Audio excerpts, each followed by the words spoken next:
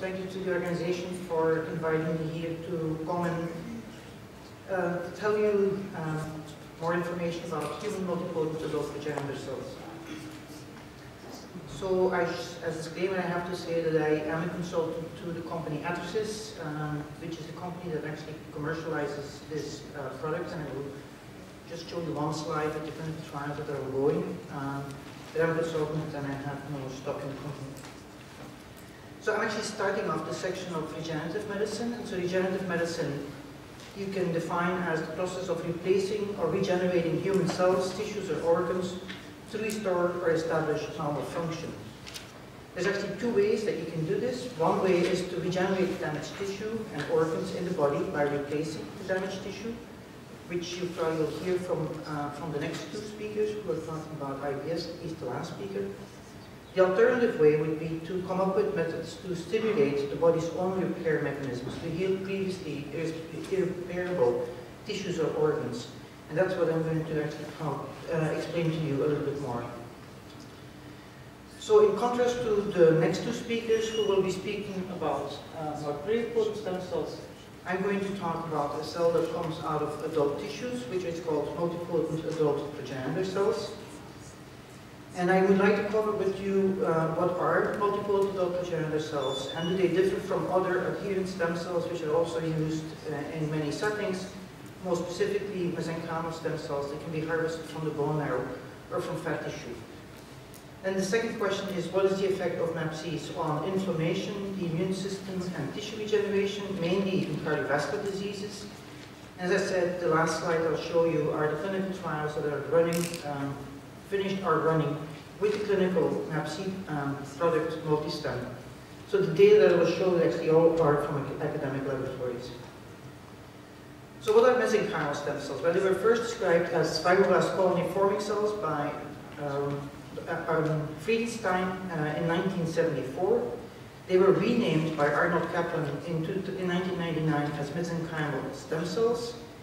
And stem cells, they were actually only identified as such in 2007 when Paolo Bianco demonstrated that they are truly self-renewing stem cells.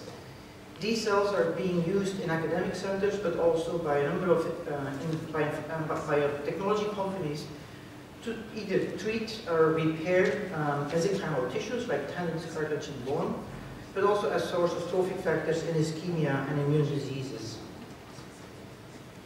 In the beginning of 2000, a very large number of groups have then described cells that could be isolated from bone marrow, from fat tissue, from cord blood, and so forth, that had some properties of mesenchymal stem cells, but seemed to have a much more broad differentiation ability. We call these cells multipotent adult vagina cells, but you can see on the list here that any acronym, that many different acronyms have been used for somewhat similar cells probably. So what do we call MAPCs, and are they different from MSCs? So Valerie Robruk, a PhD student in my lab, actually set about to answer that question by taking bone marrow cells from individuals and growing them either under conditions that are typical for mesenchymal stem cells or conditions that are typical for MAPCs, and actually characterize the cells. One thing that you can see is that the morphology of the cells is different, but that doesn't tell us very much. What we did find, however, is that if you look at how well you can expand mesenchymal stem cells, that you can do this for 20-30 passages. Whereas if you do this under MAPC conditions, and if you use the conditions that we have developed, that you can expand the cells to 70-80 passages, which is quite significantly more. And so that's one of the major benefits of this cell population, is that you can make from one single donor enormous amounts of doses. You can make a master cell bank, and you can actually use working cell banks to treat patients. The reasons that potentially are related to the fact that, if, for instance, in mesenchymal stem cells, telomere length, the telomerase activity very quickly drops once you have the cells in culture, whereas if you have them under MAPC conditions, passage 10, passage 20, and passage 30, you see there's a small drop-off. But you also see that compared to human embryonic stem cells, the telomerase activity is not as high. And that's also the reason why you have a plateau at 70 to 80 population doublings, and we also don't have the problem of teratomas and tumor formation. If you don't ask what can the cells do, so mesenchymal stem cells can make bone, adipocytes, chondrocytes, smooth muscle cells, and multiple adult progenitor cells can do the same. Where they actually are significantly different is in the fact that they can make endothelial cells. And they can do this in vitro, but also in vivo, and these are studies from Arnold Lutin, who was a postdoc in my lab, where he actually took multiple adult progenitor cells, put them in matrigel, put this underneath of a nude mouse, and these are human cells, and after 21 days, you take the matrigel blood back out. And if you do this and you have put mesenchymal stem cells in, you can see here that you don't find very many good, not very many good blood vessels, and that the blood vessels are leaky because you have small bruises here, and this on histology. However, if you use multiple adult progenitor cells, you have good, beautiful blood vessels, and the blood vessels are not leaky. And the reason for that is that these cells can make endothelial cells and smooth muscle cells that actually make very strong blood vessels. If you then ask at a more global level, how much different or similar are these cells? We knew that they weren't embryonic stem cells, so they obviously differ. But you can also see that mesenchymal stem cells and MAPCs, and also the clinical grade MAPC, multistem, actually are significantly different. If you then ask what are some of the genes that are differentially expressed, you can actually see that the angiogenic capability of these MAPCs shows up in the fact that you have angiopoietin-like 1, angiopoietin-like 4, and a number of other molecules that actually have to do with angiogenesis. So I think we believe that those cells are different and that the advantages of MAPCs over MSCs are at least that MAPCs can be expanded significantly more extensively than MSCs, and they have a broader differentiation potential in this sense that they can make endothelial cells and very strong blood vessels in vivo. So I'm not going to go through all the data. A lot of it has been published a few years ago or just recently this year. MSCs, I have told you, have a significant effect on inflammation and immunological response. And we show that MAPCs have the same. Whether that's better, I'm not convinced that that is the case, but we're still looking at a number of different questions. The two models, the three models I'd actually like to show are these. So these are actually ischemic disorders. In ischemia, you have obviously blood vessels that disappear, you have the surrounding tissue, the brain, the heart muscle, skeletal muscle that disappears, and you also have a massive inflammatory and immune reaction to the ischemic event in the organ because everything is dying. So the question is then, what do MAPCs do in these conditions? And so what I'll show you first is in cardiac muscle. And in this model, we actually used mice, but also swine. And so we took pigs and actually caused we put the suture around the descending artery here. And then we took MAPCs and we gave 5 injections of 10 to the 7 cells in the border zone around the infarct. And then evaluated the pig over time to try to understand whether we helped the pig or not. Where you can see the cells were LAC-Z positive, that there is very few cells at a month that we can find back. Just the cells don't seem to survive very well. Some of these are all allogeneic cells. We gave them to pigs that had immunosuppression with cyclosporin or not, but actually the survival of the cells seems to not be dependent on that. And as has been shown in other groups, maybe once in a while we found a cell that would be double positive for LAC-Z and a cardiac muscle marker, or LAC-Z and an endothelial marker, but this was very rare. Nevertheless, when we asked whether the blood vessels in the region, in the infarct itself, and the region around the infarct was increased after injection of the cells, you can see that indeed the injection of the cells with or without cyclosporin A increased the amount of blood vessels in the infarct zone as well as in the zone around the infarct. If you then ask whether there was an effect on the function of the heart, meaning the ejection fraction, you can see that adding stem cells with or without cyclosporin improved ejection fraction in these pigs compared to pigs that were treated with saline. If we ask whether the infarct zone itself could thicken, so if the muscle contracts, that the zone should, actually the diameter of the muscle should be bigger, you can see in the infarct zone that if you have not given the animals any cells, that there was actually no movement almost in the infarct zone. but this was significantly improved with MAPCs with or without cyclosporine A. And the other thing that we measured is how well the energetic characteristics were in the border zone around the infarct, and again, fixed and received cells with or without cyclosporine A seem to be doing better. So what we concluded from that study, and then the company has followed up on that study in additional studies, is that allogeneic multistem seem to improve ejection fraction and limit the border zone functional and bioenergetic deterioration that follows myocardial infarct. However, very few of these cells survive, and the contribution to endothelium cardiomyocytes is very limited.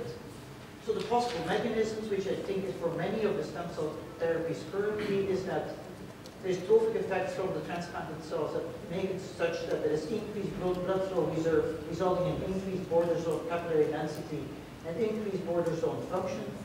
And what I didn't show here, and that I'll show you in some of the other models, is that we also have significantly decreased inflammation in the infarct zone. So the second model is chronic critical limb ischemia.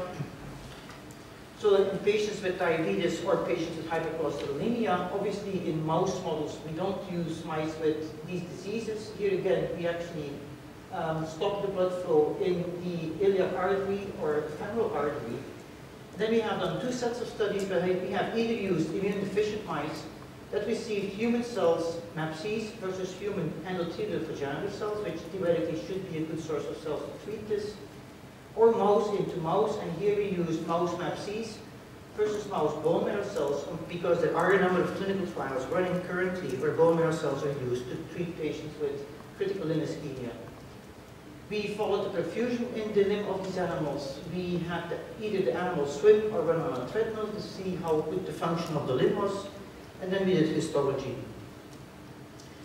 Shown here are mouse and mouse studies, where in red is the spontaneous improved blood flow through the paw of these animals over a period of 21 days after we blocked the circulation. In red here you can see that this is associated with a progressive increase in the ability of the mouse to swim.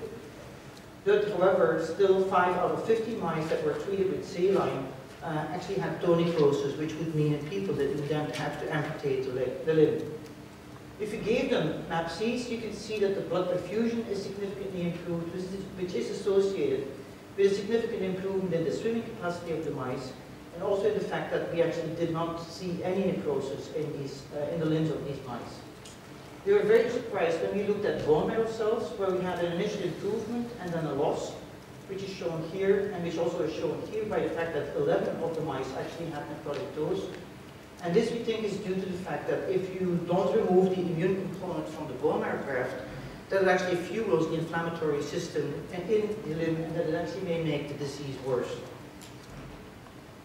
Now, if we then look at what happens, what we do see is that there is a significant increase in both endothelial cells and for MAPCs also smooth muscle cells, suggesting that MAPCs induce both capillaries as well as small arterioles, whereas endothelial precursor cells, this top lane here, really makes only more capillaries, but does not really support the generation of small arterioles. And this is true for the mouse models, or the mouse in mouse and human in mouse. If you look at this here, so if we give PBS to the mice, what we see is that there is a lot of fibrosis that occurs. First, there is a lot of necrosis, followed by fibrosis, and relatively limited myogenesis. If you give human MAPCs, the necrosis is significantly reduced, which then leads to significantly less fibrosis. And interestingly, the cells also seem to stimulate the skeletal muscle to repair itself. And you can see that endothelial vagina cells are somewhere in between. So similar to what we found in the heart, what we show here is that mouse and human MAPCs injected in the muscle of mice with critical limb ischemia significantly improves perfusion and function of the limb. Only limited numbers of cells again survive, and we see some contribution to endothelial smooth muscle and skeletal muscle, but that's very limited. So here again, we think that the same reasons why this is working is not so much because we replace tissue, but because we activate endogenous repair mechanisms. The final example is in stroke in the brain. So here we actually did middle cerebral artery occlusion and transplanted human MAPCs versus human MSCs in the penumbra, so in the region around the stroke in the brain, again in immune deficient animals, and analyzed the brains of these mice to see what histological effects we could find. And the story is actually quite similar to the other three. So if you transplant MSCs or MAPCs in the brain, you can see that the percent tissue loss is decreased compared to the saline control. There is not much difference between MSCs and MAPCs. If you then ask, and I don't know how well it shows up, how well the neoangiogenesis is in the region around the stroke, you can see that this spontaneously goes up following stroke and then comes back down. If you add human mesenchymal stem cells, that is increased, and if you add human multipotent progenitor cells, that effect is significantly higher yet. So there's much quicker and much more extensive revascularization of the tissue. The neural stem cells are present in the subventricular zone, and these can be seen here on these semi-thin sections. You can see that if you have a stroke and you don't give any cells, that there maybe is a slight expansion of this zone, but by 7 days and 28 days, there's actually no further expansion of the cells, which means that there is proliferation of neural stem cells in the subventricular zone. This is more pronounced with MSCs, and again, even more pronounced with MAPCs, which is quantified here, so it's really the same again. You have an extended increase in beginning in the sham, which is more pronounced when human MSCs are given, and even more pronounced when human MAPCs are given. Finally, here to look at inflammation, what we did is ask the question how activated the microglia are. So these are resting microglia that have long tentacles. Activated microglia actually contract themselves. And you can see that if you give MSCs or MAPCs, that you can more easily find these cells that are non-activated, and this is quantified down here, showing that if you do saline MSCs versus MAPCs, again there's a trend towards a progressive improvement. And also in another test shown here, where we actually make concentric rings around the body of the cell and ask how many rings these tentacles can cross, enumerate that. We can also show that in the human MAPCs there is, and MSCs, there is an improvement or a decrease in inflammation. Not shown here is that we also see a decrease in astrocytic scar. So as in AMI and critical limb ischemia, human MAPCs and multistems have beneficial effects in an acute occlusion, middle cerebral occlusion model, decreased scar formation, decreased inflammation, and enhanced angiogenesis and endogenous neurogenesis. There is actually also evidence that if you give the cells IV, that maybe similar trophic effects can be noted in the brain. So the conclusions are that human MAPCs and the clinical counterpart multistem and mesenchymal stem cells are distinct. The advantages of MAPCs and multistems are that they have significantly greater expansion potential than MSCs. There is a differentiation difference between MAPCs and MSCs in the sense that only MAPCs can make endothelial cells in vivo and in vitro. How important this is for the clinical effects that we see is not totally clear. And this we can actually now have a signature, or gene signature actually, that will allow us to say these are more MSC-like or these will be more MAPC-like. Now, one thing I should point out is that we also published over the last years about rodent MAPCs, so MAPCs isolated from mouse and rat bone marrow, which actually has become very clear over the last 4 to 5 years that these cells are actually quite different from the human cells, and that these cells are actually cells that come from the bone marrow that appear to be spontaneously de-differentiated to a very early embryonic cell, namely an hypoblast stem cell and not an epiblast stem cell, which you will be hearing from the next speakers. This happens spontaneously without putting genetic material in the cell. It's not due, as far as we can tell, because of mutation. It is extremely inefficient, and actually we haven't been able to do this in human yet. So these very early cells, and we can now actually isolate the same cells immediately from the blastocyst. These cells could potentially be used for regenerative medicine, as they can make hepatocytes, and we have evidence that they can make insulin-producing cells. But so these cells are rodent-specific currently, and we don't have them in human. So there could be, in the future, try to not confuse the terminology. We're going to call these bone marrow-derived hypoSCs and the human cells remain MAPCs. So the human MAPCs, or multi-step, are at least as effective in modulating the alloimmunity and inflammation as mesenchymal stem cells. And human MAPCs inhibit inflammation, improve perfusion, and support nervous tissue regeneration in ischemia. This seems to be better than MSCs in stroke, and seems to be better than endothelial progenitor cells and unmanipulated bone marrow mononuclear cells in peripheral vascular ischemia. Just to let you know what the company Ethicus is actually doing with the technology, so they have finished an acute myocardial infarct trial in the United States. The studies are being written up. They have done a multi-dosing anti-GVHD trial in the US as well as here in Karolien in Belgium.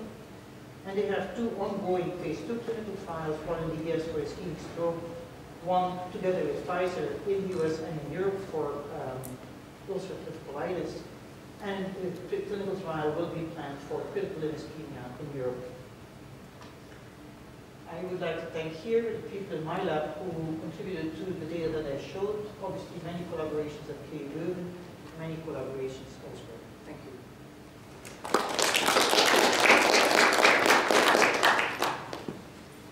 you. Regarding this renewal of stem cells, to maintain the population, stem cells must divide asymmetrically. How is it regulated, and also in your experience, is it restored, this stem cell population, or they just differentiate? So since we can expand the cell with a specific phenotype, we believe that they must be dividing symmetrically in the laboratory, but we haven't really looked at that carefully. It's the same for embryonic stem cells, induced pluripotent stem cells.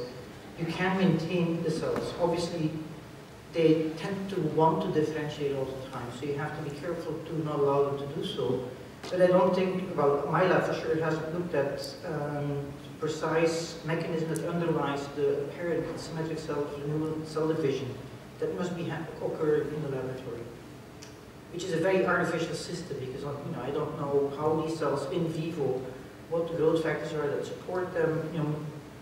If you look at MSCs, Paul Simmons has data that these are extremely quiescent, like hematopoietic stem cells, like many other stem cells in vivo. So this is a very artificially in vitro system that makes these cells all of a sudden wake up out of G0 and induce them to proliferate and do this in what we think must be a relatively symmetrical cell division fashion. Henri? So, what do you think at the moment is the relationship in vivo in humans between MAPCs and MSCs? Do you think MAPCs sometimes differentiate into MSCs as their first step in lineage restriction? So either MAPCs are a subpopulation of MSCs or they're the precursor for MSCs in vivo, and so that's something that we don't have any markers yet to pull them out from in vivo. So MSCs have been pulled out by Paolo Bianco, but on CD146. But so we haven't really done the same experiment to try to identify the marker. In vitro, we have differentially expressed markers between MAPCs and MSCs, but we haven't gone to the human to try to pull them out and say that they can become MSCs. But so we think they're either a subpopulation or the precursor that has broad mesodermal potential. As I mentioned, in the mouse and the rat, it's a whole different story. There, it's a culture code artifact, meaning reprogramming in culture.